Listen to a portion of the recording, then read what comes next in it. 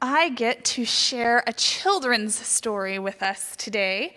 There are not many children here, but I know there are some children at heart, and we always have kids joining us. So my story today is about Lily and Jonathan and Cheerios. I am partial to fluffy white dogs. Some of you have met my little fluffy white dog. She is 9 pounds.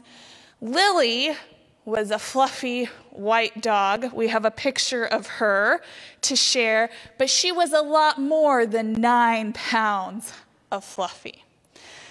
Lily was one of Jonathan's very best friends.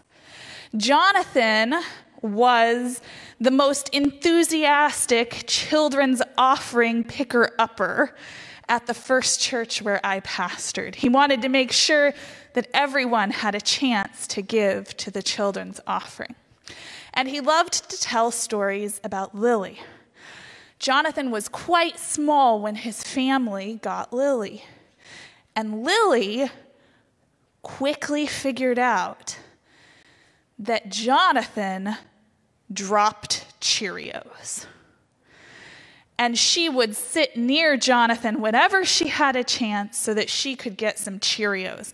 In this picture, his little chubby cheeks are probably full of Cheerios, and he's holding a tube of Cheerios, and you can see that Lily is not straying very far away from him. She's sticking there for Cheerios. If you pulled out a box of Cheerios, Lily could smell it from far away, and she would come running. Lily lived a good long life, and a few years ago, Lily sadly died. And Jonathan texted me. He was quite a bit bigger than he is in that picture by this point. And he texted me to tell me that they had to say goodbye to Lily.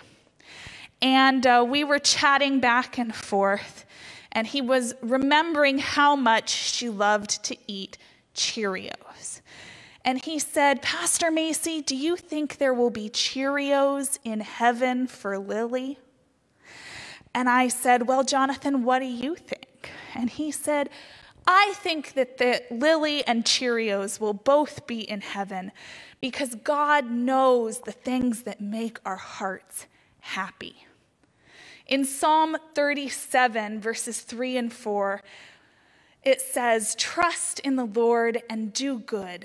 Take delight in the Lord, and he will give you the desires of your hearts." Things like fluffy white dogs and lots of Cheerios. Today, Pastor Juan is giving us another sermon in his series about Joseph.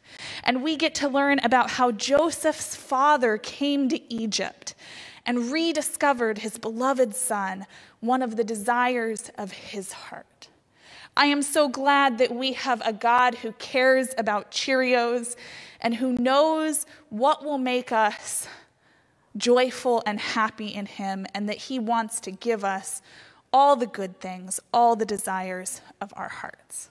I hope you have a wonderful day and that you remember that Jesus wants to be your friend just like Lily was Jonathan.